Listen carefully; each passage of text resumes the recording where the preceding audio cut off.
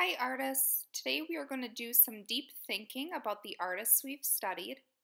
We've been looking at Mary Cassatt and Edward Hopper, two American artists that painted daily life activities. Let's look at what life was like when they were alive compared to our lives to see if that changes how we view their art. Our big question to answer today is, do we look at art differently at different times in history? Mary Cassatt lived from 1844 to 1926. In her lifetime, photography was new and in black and white. Wisconsin became a state. The Civil War happened. Families were usually bigger and more women stayed home to raise children. Electricity was invented. Automobiles were invented.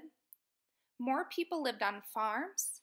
And later in her life, there was an outbreak of a flu virus that made people have to socially distance and stay at home to not get sick.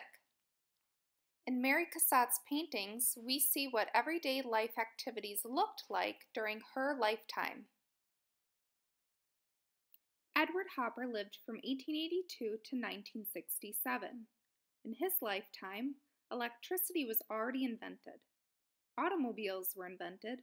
The radio was invented. There was the outbreak of the flu virus.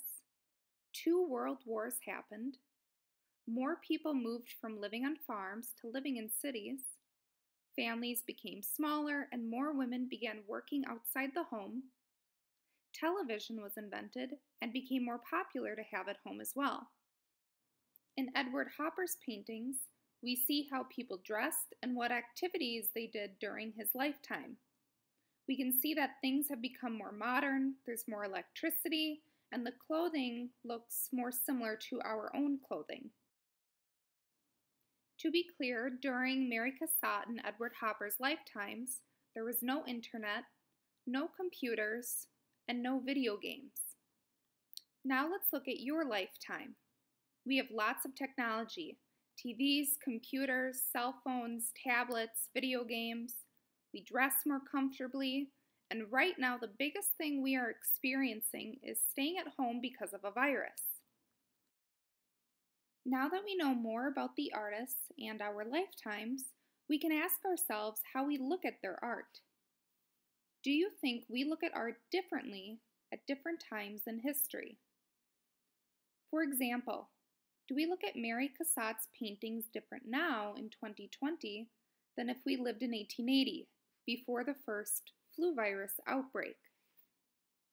Does our experience of being required to stay at home because of a virus change how we look at Edward Hopper's paintings now in 2020 instead of looking at them a year ago?